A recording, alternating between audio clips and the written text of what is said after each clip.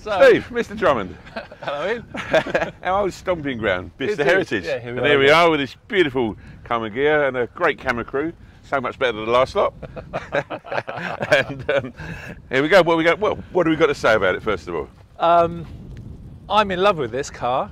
I'm in love with it for lots of reasons. When I was a long time ago in California, dreaming of electric cars, I saw one of these, Karmann Ghia, just parked in a garage in Berkeley, and I just really wanted it.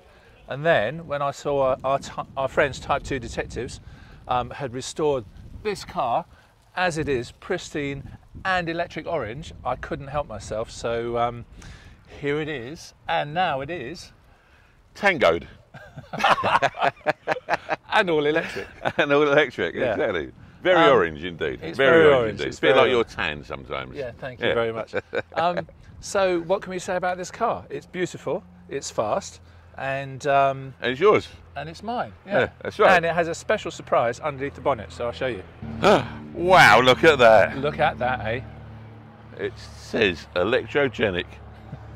And it lights up. It lights up, absolutely. Yeah. Are we going to leave it alight or are we going to turn it off?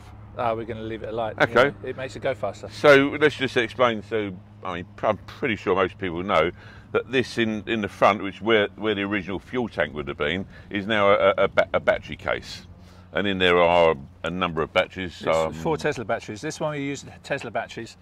You know, we use a mixture of battery types these days, but the good, straightforward, hard to beat Beetle, Karmann Ghia, VW bus conversion, straightforward, use Tesla batteries, cheap to the point, but really quick and really sophisticated.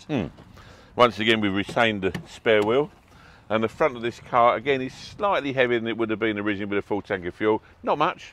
But this is a good thing. It's a really good thing because they are known to be a bit light on the front. Yeah. Battery arrangements in this, 4 Teslas in the front, 3 in the back. This part here is essentially previously a luggage compartment, and then this was previously the engine. So this is now a luggage compartment. Battery is hidden inside, together with the charge system. And again, once again, the interior is all original, and well, as it came from California, this is a Californian import. So originally it was left-hand drive. It was originally left-hand drive. And then once again, our friends at Type 2 Detective, because you wanted it, they converted to right-hand drive. I don't like left-hand drive cars, unlike yourself. But yeah, love a left-hand drive car myself. The lovely thing Absolutely. about being able to make your own cars, you can have it the way you want. Yeah, I think we So- might change it back when you're not looking. Yeah. So I think, what should we do? Should we just go for a drive? Well, I reckon so. Why not? I'll take you for a drive. You're Lovely car. driving. Yeah. Okay. I'm. Let's do that. I'm being chauffeured around for a change. If you'd like to drive ahead and take the first left at the Okay, let's junction. do that. So first left at the control tower. That's it. Oh my God!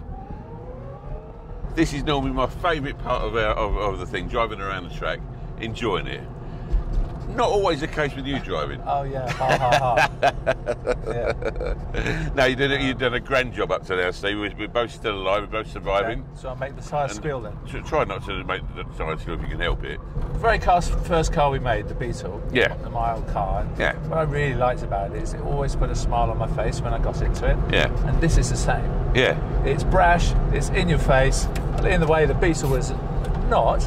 No, complete opposite You actually. can't Yeah. miss it. But you get in it and you can't help but smile. Oh, And it's absolutely, beautiful. yeah. It's just so lovely, isn't it? All you're going to do, go a bit of speed driving here. Yeah, with my rubbish hand. Yeah, okay. Oh, easy, Tiger. That'll do.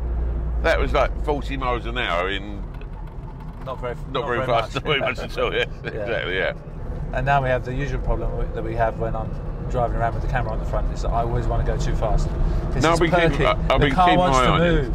The car wants to move. It wants to go. It wants to I know. flow.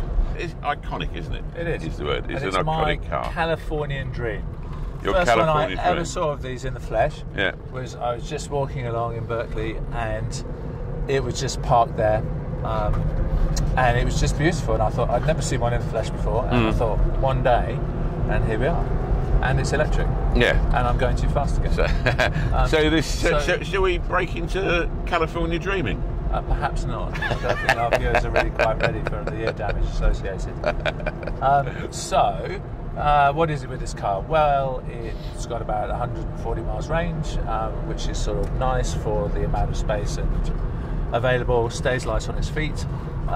It has our proprietary tech in for battery management systems, vehicle management systems, all of that. We've got a little development screen that we're making to go into replace the 2-inch oil gauge. So I've got an LCD that tells me exactly what I want to know about all the telltales and warning lights and all of that. Yep.